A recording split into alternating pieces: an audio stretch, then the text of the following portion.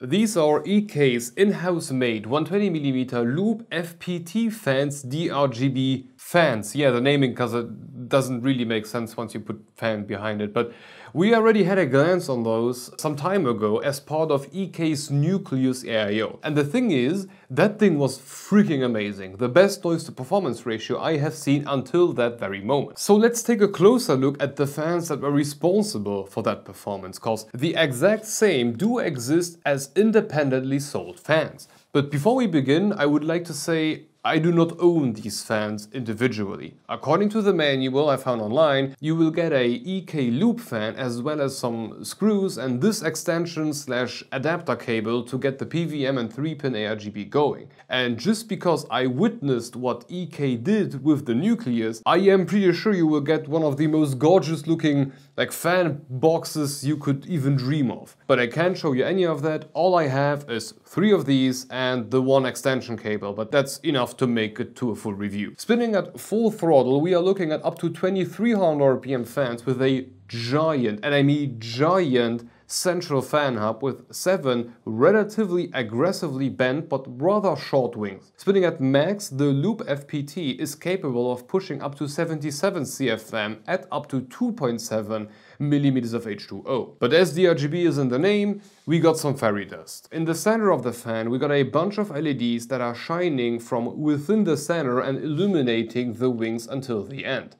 I would call the strength sufficient and the transition looks relatively smooth. So if it is your thing, great. And if not, there is also a all black and white version featuring the same black sticker with a grayish EK logo in the center. The fan frame also looks hella interesting. All around the fan we got these holes, but they are not passed through. Towards the back of the fan they are closed off, so they are not spilling any air back, potentially making the performance worse.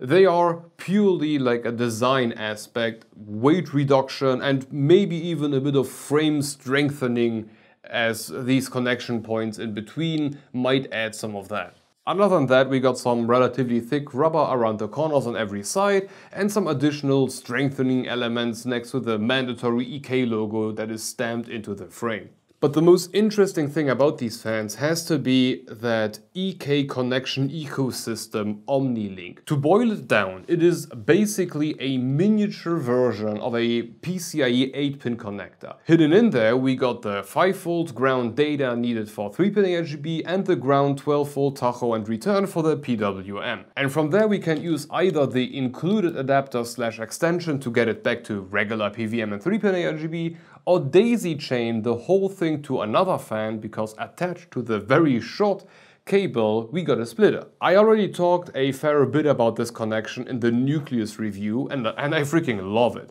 I can grab it with my fingers, it just stays in securely, it won't break easily because I don't need to pull on the wires. It is everything PWM and 3-pin RGB are not. I love what they did here, and they are not the only ones doing it. The exact same plug was found on the Nucleus AIO, or on the fans of it. And I kinda jokingly said back then that I hope this becomes industry standard and we can finally get rid of my best friend, the plug that stays together using hopes and dreams. And in the meantime, EK tried. As I was writing the script, EK launched that OmniLink connector as a separately available power kit. We got extensions, splitters, SATA to OmniLink adapters, all kinds of stuff. Even OmniLink to connect this straight to the PSU. Yeah, I'm sure this will never go wrong. Now, I don't know if this will catch on to other manufacturers in the future, but sincerely, I hope so. I would love to see this become like the norm overall. Every fan having just this one OmniLink plug, and if there isn't any RGB, just leave the pins out and you're fine. You could do fans, pumps, strips, basically whatever is powered by 3-pin ARGB and PWM. Everything could be done using that one plug. Please do it. And just imagine, we could have like a mini PCIe thing on the motherboard and then connect everything to that. How cute would that be? Anyway, this happened and I hope it continues. But for now, let's get to the benchmark. We first benchmarked the EK Loop FPT 120 using the case fan simulator, which measures the CPU temperature underneath a passive Nokia P1 in a wooden box where 2 fans are recycling the air within it. Letting the loops spin at their max 2300 RPM, they managed to keep the CPU at 42.9 degrees degrees C above ambient, which is a respectable result. It's in the top third of the list, outperforming other contestants like the Fantex M25, Nokia A12, so it's definitely up there. And even if it landed on the same spot as the slower spinning Scythe Kaze Flex 2, given its extremely short wingspan, it's kind of surprising it landed that high in the first place. Then we slowly lowered the fan in 10% steps and noted down the temperature and noise to create a noise to performance curve. Unlike what we usually see, the noise of the EK Loop fan jumped unevenly. Going from 100 to 90, it dropped by a lot, but not so much to 80, whilst losing a lot in temperature, and then it dropped by a lot again. Usually the lines go down much smoother, but hey, if it works. On the grand scheme, it didn't perform badly. It is in front or behind the Fantex T30, depending on where you look, and then it starts dropping towards the lower end where it struggles to compete with the Fantex T25. And then it drops back to equal T30 once again. It's quite the jumping thing with these. But if you compare it to things like a A12 or Thermaltake Tough fan, it's not quite that good as a case fan. For our radiator test, we benchmark them on top of a 10 FPI 80mm thick radiator and measure the temperature of the water above ambient. Spinning at max speed, we got a surprisingly similar result with the EK Loop landing right next to the Scythe Kaze Flex 2 at 10.8 degrees C above ambient. For the noise to performance ratio, the drops and not drops in noise have become much less severe once a radiator was behind. However, from start to finish, the EK Loop was performing roughly like a Fantex M25, but with better top and minimum speed ratios. So where does this leave us? They are definitely good fans. For both radiators and case fan usage, they can do the job, but they are definitely not the best in slot. As a case fan, they are kind of jumpy, but for case fans you should rather watch out for that 37 to 39 dB range, that area in between I can hear them and I don't want to be in the room anymore.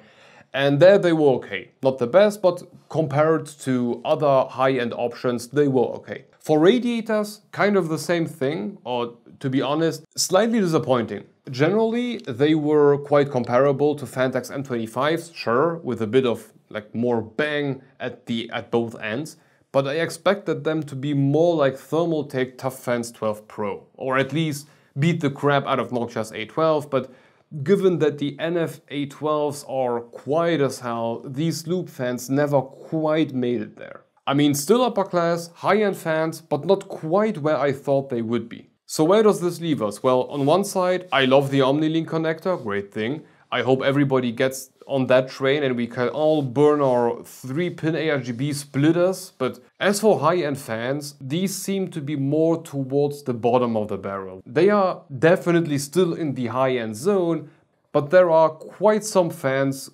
coming after them. But on the bright side, price-wise, they aren't as bad as I thought. At 21.5 euro on EK's own shop, it's really okay.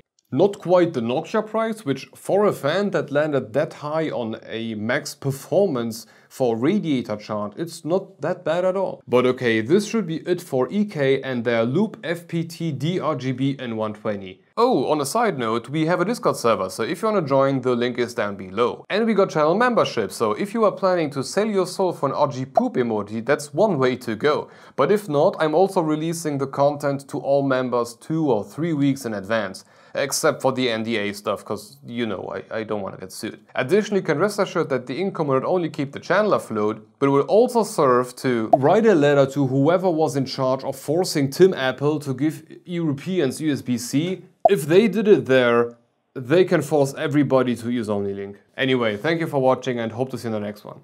Bye bye.